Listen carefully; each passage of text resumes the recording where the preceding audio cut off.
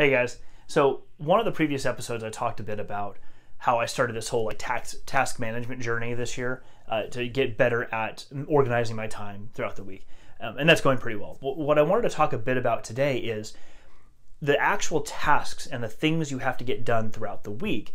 How do you manage that? Traditionally, we'd write things down on pieces of paper, but these days there's so many different tools to use. Which one do you pick?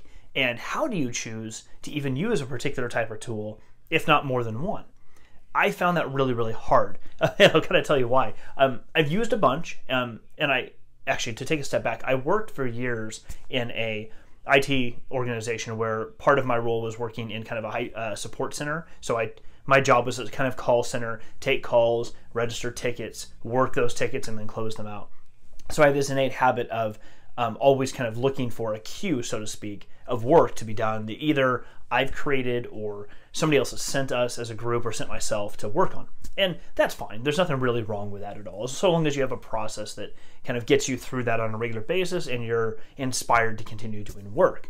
That last part's what I've struggled with a lot, and it's actually hindered a lot of the work that I've done in the future, even up to this point, or rather, it's kind of slowed it down because I always end up thinking that there's other work that needs to get done that I don't know about, or worse, I'm really excited about this thing over here, but I know there's a pile of other stuff over here that needs to be done, and how do you choose? Because this is weird, but for me, that stuff that is inspiring that I really want to work on, to me, for some reason, feels like I'm not supposed to be doing it. I'm supposed to be focusing on these things over here. It's the stuff I don't really want to do. I'm not excited about it, but it's got to get done.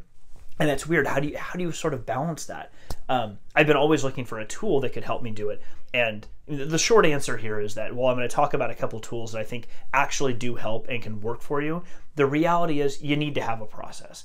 I think all of us innately know that, but we don't say it to ourselves very often, or people don't say it to you to kind of encourage you to look at that. But the reality is you got to have a process. You have to have a workflow that is comfortable for you, that gets you through your day, your week, your month, accomplishing what you need to accomplish. And then there are tools that I'll talk about today that can help you organize those tasks a little bit better so you can go to them and grab them and get them done as quickly as possible and then move on with your day. But you need to have some way of laying out what your days and weeks look like so that you can better focus on the things and then block off time to go work on those individual tasks. Okay, so having said that, what I want to chat with you a bit about right now is some of the tools you can use to do that with. And this is obviously not all inclusive. There's a ton of different ways you can handle this, from just picking up a book and writing it down, like an organizer kind of like I've got here, or a notepad, or some other way. There's a lot of things you can do here.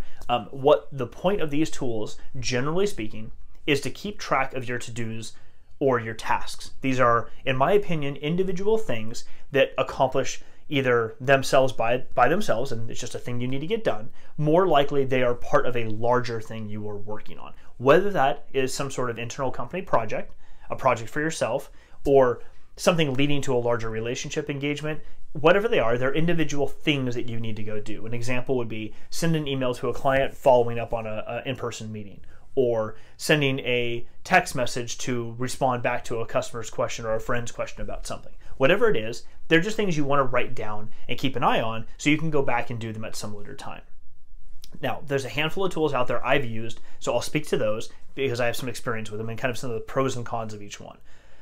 Products like Simplenote, Trello, reminders on my iPhone, and then Remember the Milk. Those have been kind of some of my favorites. I've used them over time. I don't use all of them right now, but I have used them. Now, tools like Simplenote and Trello, again, they're really simple note-taking sort of apps that you can, Simplenote and then like Notability or Evernote. They're really good at writing notes down, being more verbose in some cases, adding in some structure like checkboxes or lists, things like that. But one of the challenges I had with them is that they're designed to allow you to write out whatever you want, which can also be a problem because then you tend to spend more time being verbose about the task that you're writing out rather than simply writing the task down as it is so that you can just check it off later and then know it's done. So what I've opted for those is to use those sort of tools, and what I use right now is Notability because I'm a Mac user, so I have iCloud. And Notability I can have on my iPhone, my Mac, book, my iPad, and all the notes sync with each other, so it works really, really well, and I don't need an extra subscription to do it. But Evernote also works great for this, and there's many others that do that too. And they're really good for note-taking, but I've actually avoided those these days for anything other than just verbose note-taking. What I usually opt for is a tool like a Trello or Reminders or Remember the Milk to keep track of all my tasks. Now, personally, again, kind of going back to the Mac thing, I've actually found that the Reminders app on the in the Apple ecosystem works really well because I can use Siri or other dictation to quickly just call it out and add something to that list so that every single time I think about it, I just quickly add it to a list and drop it in. That's key because you don't want any barrier to entry. Get notes or get tasks written down so you can go get them later on whenever necessary and you don't think about it so much. It becomes habit. So using something like a Remember the Milk or whatever else, Net doesn't necessarily have that same integration, but so long as you grab it and you quickly write it down, you're okay. Of all of those, Remember the Milk is probably my favorite because it is the simplest and it is designed to be as minuscule as possible. It's literally a list of things I need to do, like remember the milk, remember to get kitty food, remember to email this person. There are advanced tools you can use to make it more organized and whatever else, but something like that is very, very simple. And I guess my advice to you here is, I know I've talked about a lot of these different apps. I'll put them in the notes below. I've talked a lot about these. My point to you is figure out a process for yourself for how you want to work tasks on any given day throughout the week, how much time you want to spend on them, what you're comfortable with, what you need to do, etc.